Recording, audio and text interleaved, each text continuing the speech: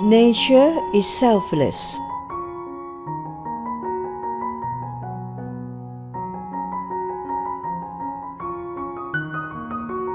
หลวงตาณรงค์ศักดิ์ ขีณาลโย No one can eradicate the functional process of the five aggregates, skandhas, as long as they live. But one must be able to gain insightful understanding that mental fabrications and non-fabrications are parts of life that is natural. Without self-existence in there, since it has always been selfless from the very beginning. Any efforts trying to change satisfactory or dissatisfactory sensations are caused by misperceptions leading to self-benefits with hidden aims that, if those sensations can be eradicated, there will exist only one self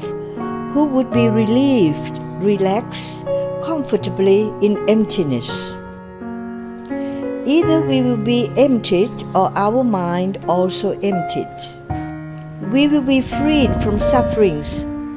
attaining nirvana. In fact, those arising mental sensations are natural phenomena of the five aggregates, skandhas, responsive through the six senses of perception,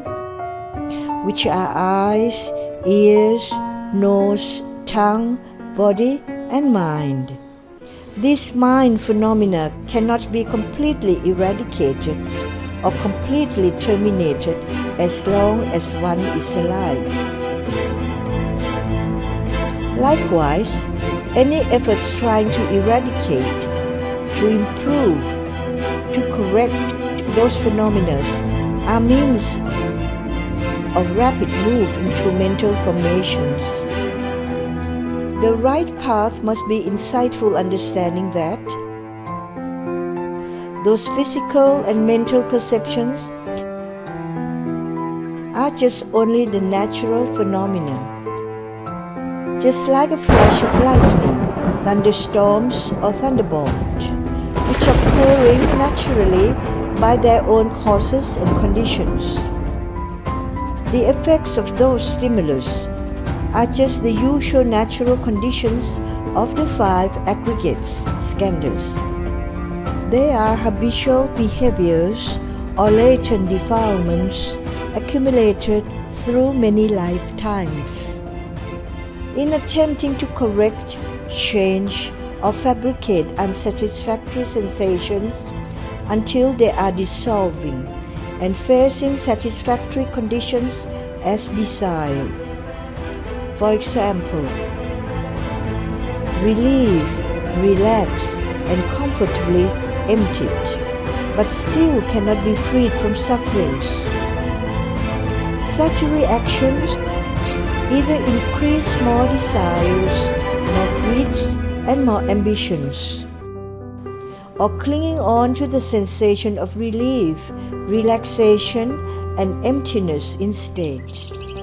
This is still holding on to mental fabrications which sufferings still remain. This includes false perception that if one can eradicate mental fabrications totally, then this will become unconditioned emptiness. So one will be freed from sufferings.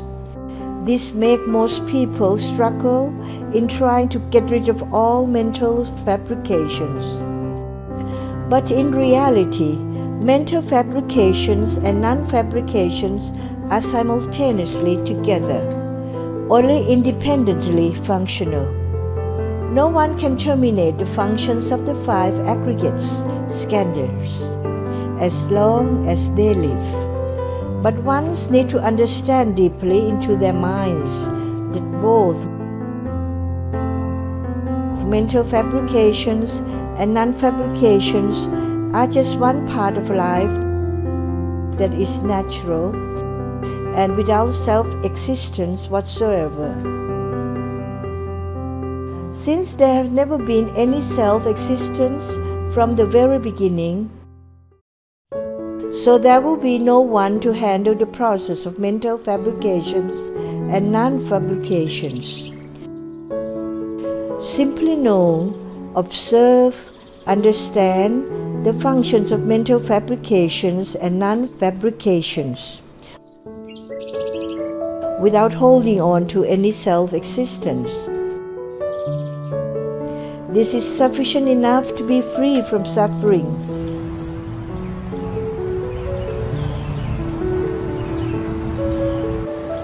เพียงแค่